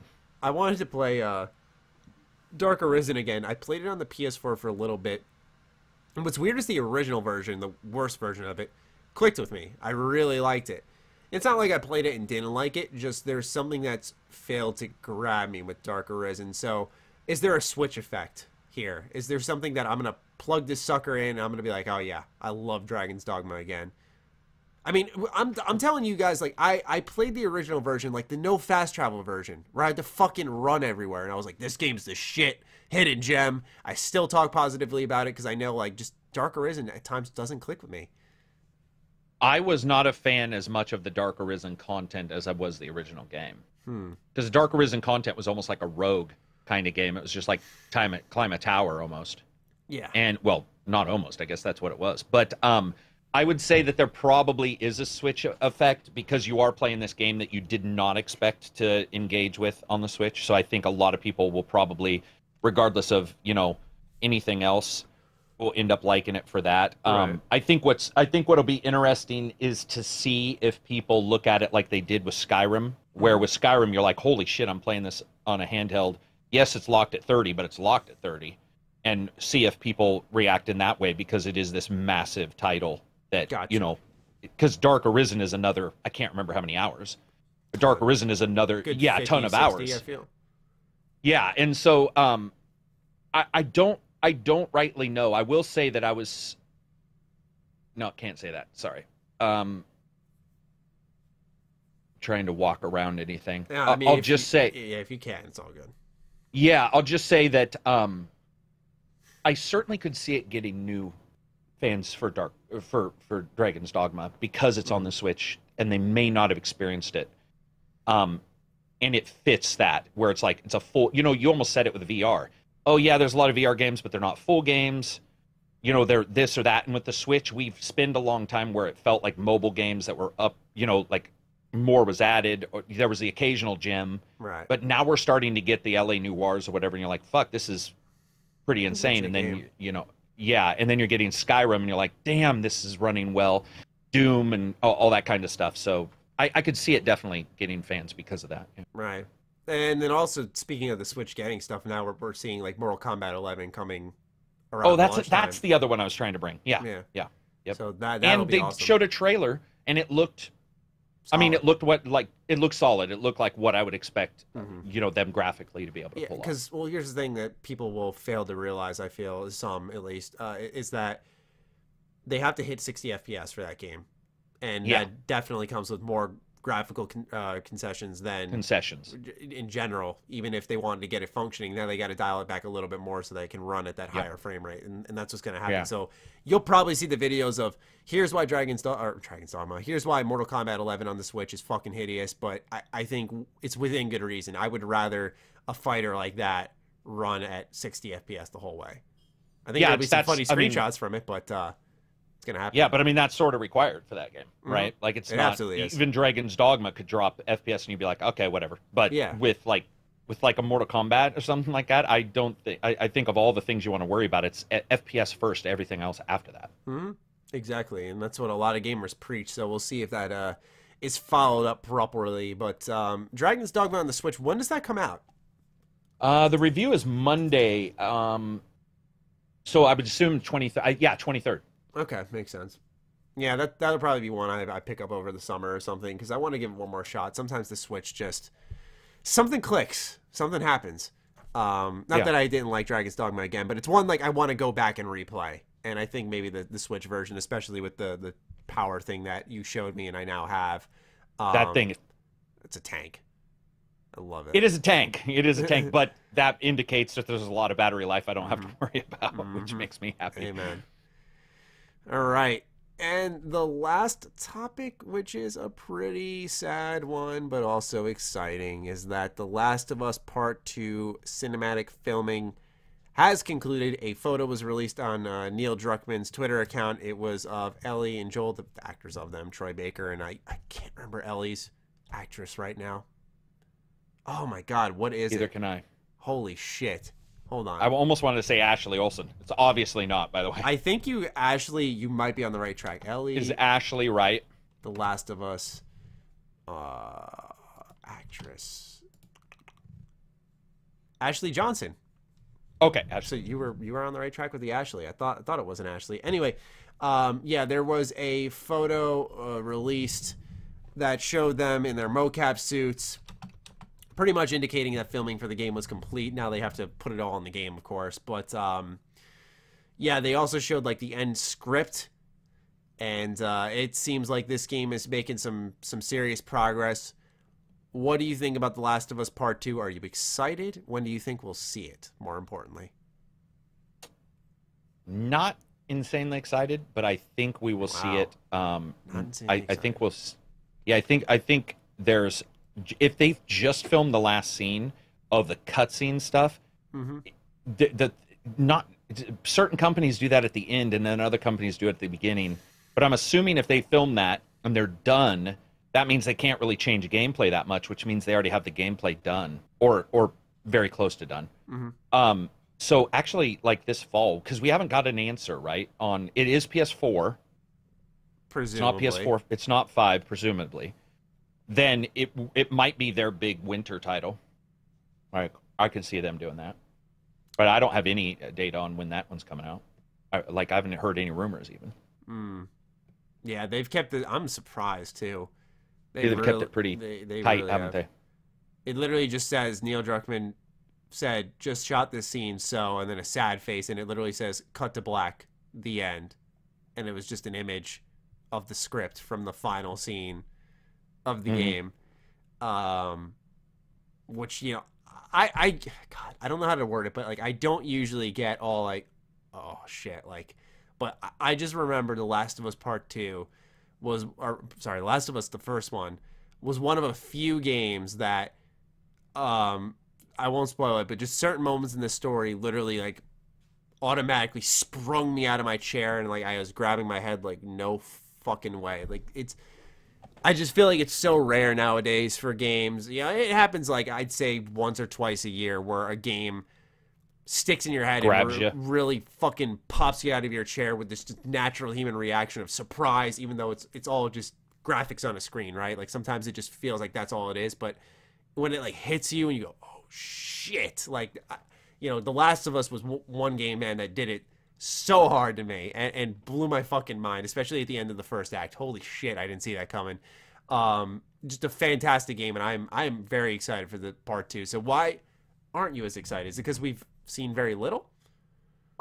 It's because unlike you, I think I only know one other person who feels the same way I do about the story, but I felt that it's going to sound gross, but it shot its load right at the starting.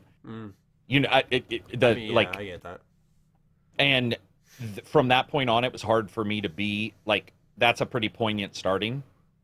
And I get why they did it, but sometimes when a show sometimes it pays off. Say John Wick. Like, John Wick loses his dog, right? And the rest of the movie is just about him fucking mowing people down. That worked. But it also worked because he wasn't highly emotional from that point. Well, the emotion was a revenge. There wasn't the up and down. The problem with a up and down story emotionally is if the front end is really high, the rest for me has to somehow be higher, and it never did. It never got to that point. Which is to indicate that the starting's really good. Very good. It just, after that, it wasn't as much. And so to me, I don't even know. I mean, I'll return for it for review if I get a review code, but if I don't get a review code, I probably will not even experience it. I'll probably watch a video of somebody playing it or talk to the people in the Discord. Like, it just, unless, like, one of you guys is like, dude, the gameplay is, like, fucking knocking out of the park or something like that, then there's a chance. It seems like it'll knock it out of the park in a way where it just feels very real. I mean, we saw a snippet of true graphically where some of the shit that Ellie did, I mean, I don't believe that's like final product stuff, but some of the shit that she did and the way she just naturally interacted with the environment around her as she fought, holy fuck, it was so crazy what she did. It was definitely crazy enough to make you question, which is cool. That's the good kind of crazy in a weird way. And the skeptic in me says, like, all right, it's probably not the final product, Matt. So if it is, oh my god, that'll be crazy. I keep saying crazy, but holy shit. Like, that's what happens. A game gets so good, it just neuters your vocabulary. And you're like, well, how else do you fucking describe this? I mean, I think it's awesome, people. It was just one of the very few. I know people who don't like Bully, right? And I like Bully. I just think Bully's insane, but I get why people, for some reason, just don't dig it. I know a lot of people who like certain Uncharted's and don't like the others. So sometimes it works, sometimes it wasn't. Yeah, I get it. So, I mean, I'll just probably wait. Also, since we don't know anything about it, I will need to see more gameplay. Because if, like, the gameplay, it's a little bit like Days Gone, where if you haven't played it and you see the trailer, you'll bad or good. Just and that's sort of how I feel with this one. Is just like, I got to wait until I see more of it to sort of even draw, like, what is it going to be like? Is it going to be super story based? Is it going to be like Uncharted, where it's like a mixture of puzzle and climbing? Like, you never know. Enemy design will be important. Absolutely. Oh god. Very important. Yeah. Now that I think about it. Yeah, I know what you mean. That's the thing is that the clickers, I think they're called, right? Yes, the clickers is what they're called. Those were fucking terrifying. But I've kind of lost my taste for, like, one-hit kill enemies, because it feels like, especially when you encounter them in stealth segments, you know, I don't mind repeating sections. I should mention that first. But for me, it feels very PlayStation 2, Xbox original generation, when you have to repeat stealth segments because you got caught by someone, or because something one-hit kills you. I feel like gameplay should always be open-ended, where you can constantly react to the situation around you. Not that you can't die or that you can't restart, right? But that it's not just game over if you get caught, because that's where it feels very dated and old. And I think that might have been something that could have, I don't know, but bothered you with The Last of Us 1, because I'd say that was its one gameplay flaw. I thought that the parts of the clickers, you could usually maneuver around. It was intense, and it successfully achieved what it had to, but it still, I think, felt very old in that sense, because it would send you back if you fucked up. And it was more about, I think the action in that game is just more about getting you to the next cutscene. Yeah. Where this one might be, since it looks so good, maybe this one will be a little bit more about, like, allowing you to engage in, those cool elements during the game. And then also the cutscenes are awesome, which could then elevate it even, way above the first one. Also, sequels that's the reason why I like sequels, because a lot people diss on sequels all the time. Fucking dude, to me that's where a company looks and says, hey, we got away with it, people loved it at the time, technology wise, it was impressive, what do we need to do now? And then they nail it. So this could actually be the one that ends up causing me to be like, what the fuck, and maybe even return to the original. Yeah, curious how they create new gameplay systems, because Last of Us 1, pardon me, was created during a time where we didn't see a ton of crafting in games all the time. You know, because you had the backpack, you could take a knee and put like a nail in your plank, or you could create a Molotov real quick on the fly. And it was all done in real time, or you could create like a can grenade that shot out nails, something like that. And that worked really well for its time. But nowadays, we see it so much. It's like, what does The Last of Us Part 2 do? Do they offer new weapons, like a crossbow, for example? And now you can craft your own bolts, and that kind of allows for something familiar but yet new feeling, because I feel like not enough games use crossbows. But anyway, personal bias on that aside, I feel like that's an element of the gameplay they're going to have to really try to drive forward, because I don't feel crafting is as... I guess like that unique anymore. Yeah, it's unique, but like the item management has sort of lost the sizzle. I feel it was really cool to see that in those types of games back then, but now it's every game's doing it. Because look, I mean, it's like Resident Evil when we were kids, man. You'd be playing it and you'd be like, "Oh, you got to work on your inventory," and now you're like, "I don't want to work on the inventory." Yeah, you know, you grew out of it. You know, it was cool for 1 or 2 games, and then all of a sudden you're like, "Nah, I'd rather not." So. Yeah, well, hopefully it comes out within. I doubt it's coming out this year, but I would love to see it. Really? So what do you think? Next summer? Maybe a summer game? Because it could do well as a summer game. Yeah, I feel like that's a game that and Ghost of Tsushima, I feel like those are 2 titles they really don't have to rush out. The only reason I don't include Death Stranding in that conversation is I personally feel like the internet's really hyping that one up because it's a Kojima game and he's free from the shackles of Konami. So I feel like expectations are really high on that, and the longer it's sitting in its stasis developing, the more expectations are built and the more the product can be damaged from that. Right. But yeah, I feel like The Last of Us Part 2, I don't know if they've confirmed it yet, but I feel like that's a game that might end up being a launch PS5 type of thing. PS5. I just really do, because I feel like a lot of people keep thinking new consoles next fall, and I really truly believe that gaming's popular enough, and we saw the Switch and how well it did by selling consoles in March, that these guys could come out in spring next year and we'd be fine, which would then put The Last of Us Part 2 around then, I feel, where I would have originally anticipated it anyways. And imagine this, because the rumor is that Horizon Zero Dawn 2, whatever that would be called, would be on PS5 as well. It's going to be, because they released a new IP, 2 years ago? So they immediately started working on the next one because it was such a great selling exclusive. So you know that's going to be on the PS5 come 2020 spring. Is it ready? I don't know, but like PlayStation could have a fucking crazy launch lineup if things pan out. Like, yeah, maybe go with like 3 big games. Like Death Stranding, Horizon Zero Dawn 2, The Last of Us Part 2. How could you even choose? I know I wouldn't choose Death Stranding, but that's just... I wouldn't. I was gonna say I'm gonna be like a prick at least right now, I'm definitely not like on fire about that game. I think that's probably their best bet. I personally, and this is just me saying this, okay, it would be. This will not happen, by the way, because of timing. But I do believe that also what would be amazing if there was a Spider-Man 2 day one. Oh God. Because it ties in the current huge comic book, group. Spider-Man did well.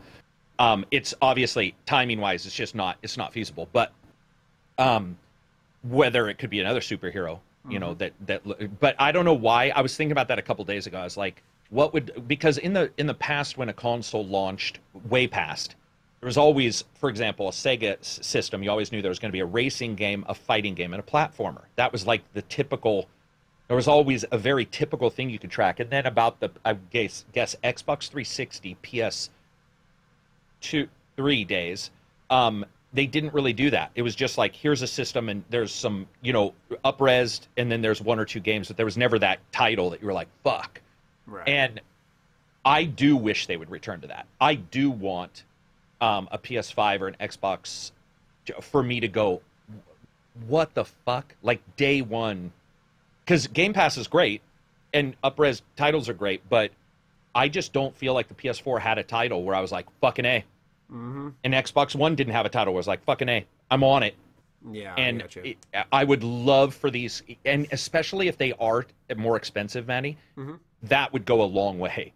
So imagine they were like, okay, we don't want to lose our shirts on this, so we're gonna throw some pack-ins. We're gonna do a little bit more expensive, but we're gonna have these 3 huge games: Death Stranding, Last of Us 2, and Ghost of Tsushima. That could work. Yeah, that I think that would be an amazing release lineup for a system.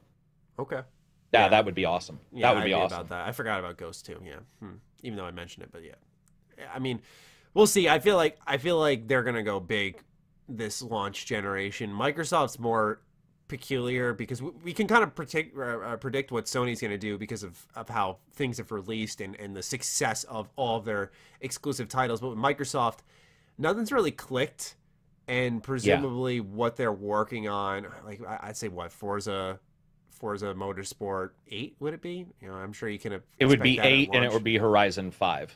Yeah, would be the two. Okay, would be so, which are there. Horizon And Horizon 4, admittedly, did insanely well. Right, yeah, Horizon was this fall. Yeah, so I'd imagine Motorsport 8.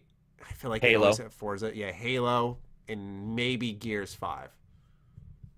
And then the Coalition, or that maybe it's not the Coalition, but there's the other dev that was working on that one game that like came and went. Yeah, it'll be interesting. That's one of the problems I think that Microsoft has, is that it's easy to ignore the really good games they do have, because they do have a couple that are really good. But then you also have like the Quantum Breaks, right? Apologies. Gears 5 is set to release this year, so I was incorrect on that. Okay, Gears 5. But even a Gears, I would like something really surprising. I want something new. I would like something. I feel like Halo is going to be a big one. I feel what I think they released how much they spent on it. It's going to be like the most expensive game ever.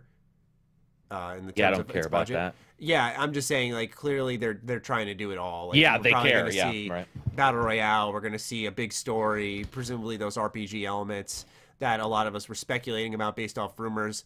I feel like you're going to see all of that, which is more so why Microsoft's going to absolutely backpedal on what they said about not putting Battle Royale in Halo, because they spend so much money. The only Battle Royale we care about is the Battle Rifle. Yeah, was what they said. The only BR we care about. Yeah, and I was like, yeah, just you wait. Wait till you see that Apex and Fortnite money, you're going to be like, whoa, hold on, Halo's popular enough. But yeah, I'd like to see something new. That's one thing that I really appreciate about, not that Sony didn't have this, but Microsoft's launch lineup for the Xbox One was Dead Rising, which wasn't new, but Rise wasn't new. Killer Instinct wasn't new, but a remaster remake that was really fucking fun. And there was something else. While PlayStation had Killzone. It was more of an old school. Yeah. Oh yeah, like Knack. Wow. Yeah. Oh, dude, Killzone. Did you ever for review example. Knack too? No. Okay. All right. I just wanted to know. But I would kill if they were like Xbox XXL has, like Killer Instinct 2. Like that would be. Yeah. Microsoft did go a little old school now that you read those in their original in those day and dates, which that's cool to me. Like that would be awesome. I think Rise, ignore it all you want, but there's a lot of games that are very popular that play a lot like Rise, and you can bitch about Rise all you want, but when you actually look at it, it's like it got some shit because it was a Kinect title at first and then transferred over. A lot of these games do get shit in that way too, where they're one thing and then we see it with World War Z. I beat Rise twice. Like, I'll admit it. I like that game. I beat it twice as well. Yeah, me too. So it would be cool to see what they do. I also like the story in Rise, which I believe was actually, I wouldn't say criminally underappreciated, but was a bit underappreciated for some of the cool elements they have and what they told and what you find out at the end. And you're just like, whoa. Yeah, the ending was good. I thought the ending was good. Yeah. Yeah, so it'll be interesting to see what Microsoft does. I think these Ninja Theory, something at E3 that they might show. Oh. Ninja Gaiden 4? See some. Well, dude, that's probably. Like imagine a Ninja Gaiden game, on current gen technology that was like Sekiro, but next Ninja Gaiden, people would shit themselves over. Right now. Not that I wouldn't buy a PS5, but if Microsoft was like, we're rebooting Ninja Gaiden, it's a launch title, I'm sold. I wouldn't have had to hear another fucking thing. I forgot Ninja how Gaiden. big that game is, and that's the thing people love- forget too. If you look at Microsoft's IP list, they actually have some bonkers in there. It's just they haven't done much with them. I think Phil Spencer's the type of guy though that might. He let Crackdown, ignore it, like it, dislike it, whatever. Because I wasn't a huge fan. He let it happen and let it live to see what would happen. And maybe there's something out there that we don't know of that it's like, they're just slowly working on. It'd be cool. Usually we get leaks though, right? Yeah, it's been usually really we get leaks. It has. And in fact, one or two of the big leakers that I know of don't even work there anymore. So they can't leak, and that's why some of the leaks that I think we would have seen by now haven't even they're like legit haven't come out. Yeah, we haven't heard much. Halo, but that's Halo's really the only one. That's another Halo. I mean, I like Halo, but it's, you know what I mean. I mean, I say that, but if they do something crazy with Halo, that will sell. Like if we know there's 4-player on screen, they said they're putting split screen back in. If they did something crazy, Infinite being the title name, if they did something that like none of us expect, I could see that being a huge system seller, like the return of Halo. It absolutely could. So I shouldn't diss on Halo. It's just that the pattern hasn't been. I was gonna say I think it doesn't bode well if I personally believe at least the best Halo game to come out during the Xbox One generation was Halo Wars 2. And I know that wasn't super great, but yeah. Son of a bitch, that hurt to even hear. Halo Wars, man. Yeah. And like I said, Halo Wars 2 was like I don't do number scores, but you define it as like a solid 7 or 8. It was a good game, but it had. I know there were some people who had issues with. I think it was called the Blitz mode or whatever. Like you could pay to win kind of with the cards. So I had nothing but bugs. Nothing but bugs in that game. I had some bugs at times too. Yeah. I remember in the first mission, the Warthog went to ride off some jump and I sunk right into the map. Yep. I have that in my review video. I was just like, what the fuck? Because I didn't want to like it, but I mean, I expected to. It looked like, and an RTS on a console done right is going to be a system seller. It'll be, and it just hasn't yet been done right. Also, dude, we might be thinking inside the box too. Like Microsoft or Sony, if their release is day and date, they could be like, here's a VR game. Or here, remember Microsoft, you can use the Rift on the Xbox. Right. You just can't use it in a ton of shit. But it's like, what if they're like, what if there is something? What if it's like, well, Halo, and HoloLens they fuck with, but it's like, what if Halo is pancake version and VR? And suddenly you're like, oh, fuck. Like, there's... One of them, I just have a feeling one of them's going to do something. You and I are going to be sitting here going, what? My guess would probably be... everyone always thinks of like the big 3 launch games. My guess is one of them is going to do like 6, 7. Like, here's a ton of options instead of just 3. Oh, that would be awesome, wouldn't it? Wouldn't it be awesome if they were like here's 2 VR system, games, 2 indies, 3 big ones. Yeah, and they got to get a fighting game. I think fighting games are slightly coming back, so it'd be great. Racing is middling, sometimes popular, sometimes not. But yeah, it would be awesome to see something surprising. It would be great if you had 6 or 7 real solid backups to make you purchase a console. Because I require a lot of games to purchase a console. I do it for reviews, but if I wasn't reviewing. Right. I feel you. I'm the same way. I always tell the story of how I didn't buy an Xbox 360 until like 2009, I think. I was... Yeah, right. 2 years later, right? Exactly. I was really... I think 2.5, 3. I was really late, and the reason I bought it was out of all games, Resident Evil 5 and Call of Duty World at War. Like, it wasn't even like I was sold on something huge. Granted, I was a lot more, for lack of better words, casual back then. But, I just feel like if I expect any company to do like 7 games, for example, it'd be Microsoft, because they've always been about presenting options and lots of them. That is true, I feel like that just fit their mantra. Like, here's a fighting game, a racing game, an action-adventure game, a multiplayer game, an indie game, a VR game. Go crazy. That would be... Yeah, dude, I do feel that there's going to be some surprises that like we're missing, whether it's even just because their input devices are different than we're not expecting. There hasn't been a lot of leaks. That's what's crazy. Like even for example, what PS4, what they just talked about, other than one leaker who has been right, no one else leaked that. No one. So one leaker had a paste bin that was right. No one else. So that indicates that it's pretty ironclad, probably pretty early too. But it's pretty ironclad, which is cool because then it means, like, I love to be surprised. Like, I hope this E3, I mean, I have a weird feeling Microsoft is just going to be like, I'm not getting my hopes up, but it would be a good time for them to be like, look at us and look at our future. I don't see any other option. If they come out just with like a solid conference, I thought last year theirs was great. Theirs was arguably one of the best. Very much, yeah. Man. Yeah. But I would also love showed to off see that them. one indie game that that D-Mart worked on. It was that 16-bit nighttime game that had a really cool art style. Oh Jesus, the techno.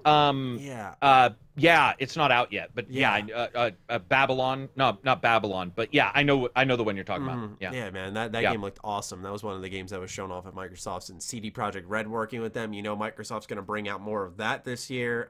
They got to come out swinging for sure. There is that one rumor, and it went away. Well, I would say a rumor and a half, because one person half verified it, and then one person stated it for sure. So, but that is that CD Projekt Red, like, is very much going to be doing something with Microsoft at the event. I thought that was kind of a safe bet. You know, we know Cyberpunk's coming out this year. Yeah. You know, so. Well, what I mean is it. Yeah, it just, a rumor didn't sound like it was going to be a normal, here's our game. Whatever that means is here's our next gen technology and here's a game, here's something. I don't know. Well, and they said they're releasing 2 AAA games by 2021, so you think they're showing what they're doing next too? Oh, it could, yeah, like, I don't, again, because just what I heard, one made sense. Right. And lines up, and then the other half made sense, and then the other half sounded like a fantasy novel. So I was just like, what?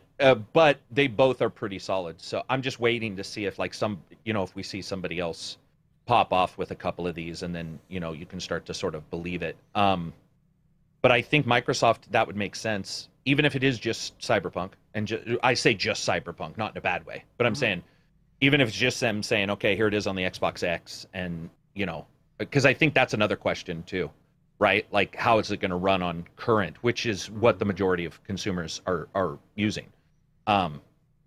Also, I could see them doing something crazy, which is, so we talked about this, and I know you got to go because I think I'm holding you, but you have like, bro.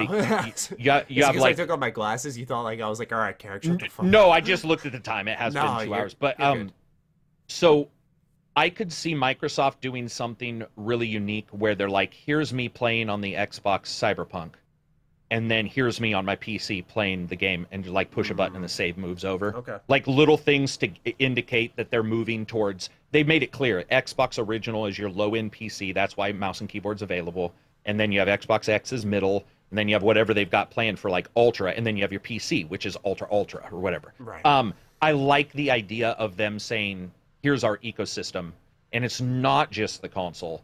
The announcement of the new store, for instance, on the PC. The PC Windows Store is abysmal.